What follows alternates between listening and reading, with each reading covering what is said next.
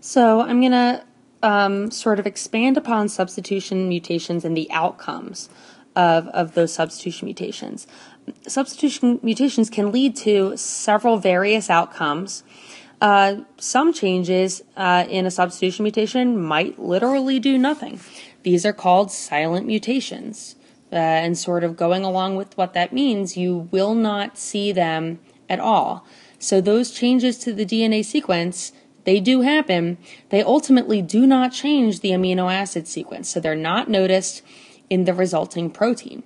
This is a result of that redundant genetic code.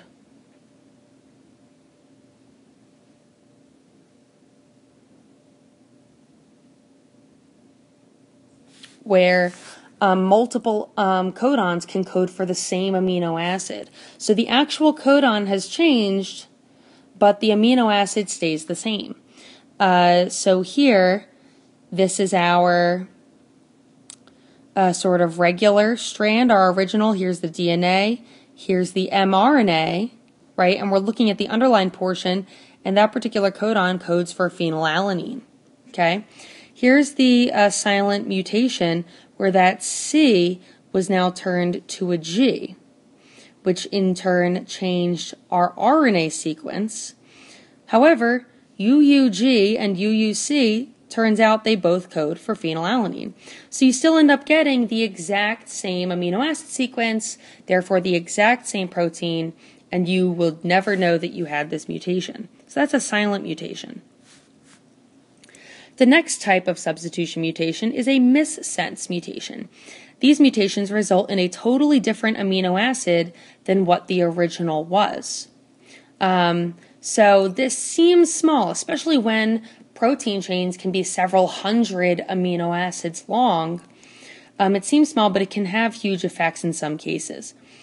So again, we can see that our irregular DNA, RNA, and protein sequence ultimately codes for phenylalanine, but let's say instead of changing the end, we change the first nucleotide from an A to a G, changing, of course, our mRNA. That changes phenylalanine to a leucine here, and now it hasn't affected any of the other amino acids in the sequence, but this particular one has changed.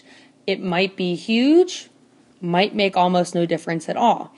However, an example of a huge change that is the result of a single nucleotide being substituted, resulting in a single missense mutation out of 6 billion base pairs in your DNA, one little change can cause sickle cell anemia. All right?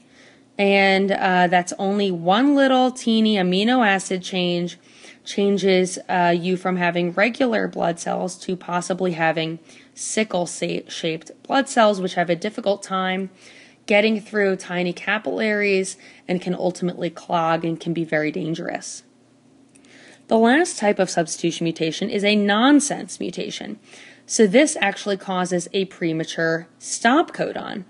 So here we have again our original DNA, RNA, and amino acid strand, and then if we accidentally substitute an A in for what used to be a G, we now get a UAG in the middle of our mRNA, which codes for a stop. This is a huge change, the biggest of those three, typically, because you could have 200 more amino acids that you need, and now you do not have any of those. That's a huge change.